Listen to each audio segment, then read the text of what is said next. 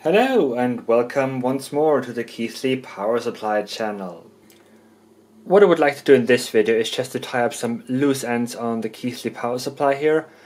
On my last video I had a very helpful comment which pointed me in the right direction, and now all the questions I had regarding the way the power supply can achieve its stability are resolved.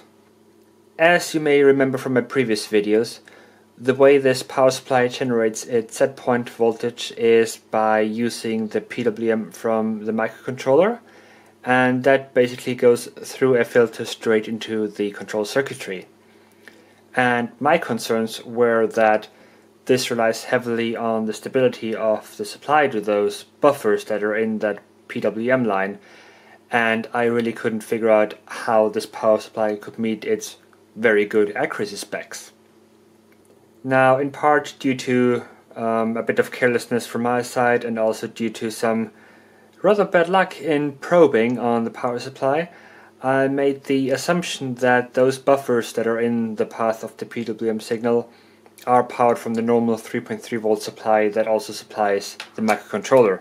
So for example, if you got this 3.3 volt regulator here powering the microcontroller, and I assumed, because I had measured 3.3 volt on the PWM, that this would also power the buffers in the way of the PWM. Now it turns out that hiding amongst all the components in the power supply, you have those tiny little SOT23 packages here, which are in fact Ref 3000 series reference voltage generators. And these are what in fact powers the buffers down here. So the buffers are in fact powered from a very well regulated power supply. The reason why I didn't find that is because I was probing on channel 3 down here, and on this channel the reference voltage is 3.3 volt as well, just as the normal power supply.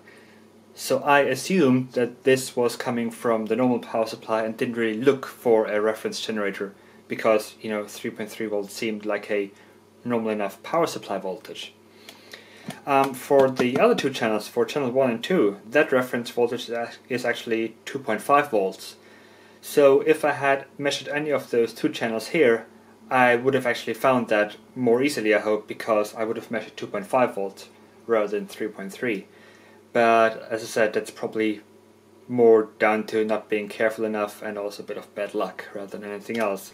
So yeah, it turns out that this power supply does actually generate its set point from a proper reference voltage, and that everything is fine, and that this is how it meets its accuracy specs. Apologies for the third video on this power supply within a short amount of time, but I really just want to get this cleared up, and hopefully in the near future I'll have some more interesting videos on different topics. So thank you very much.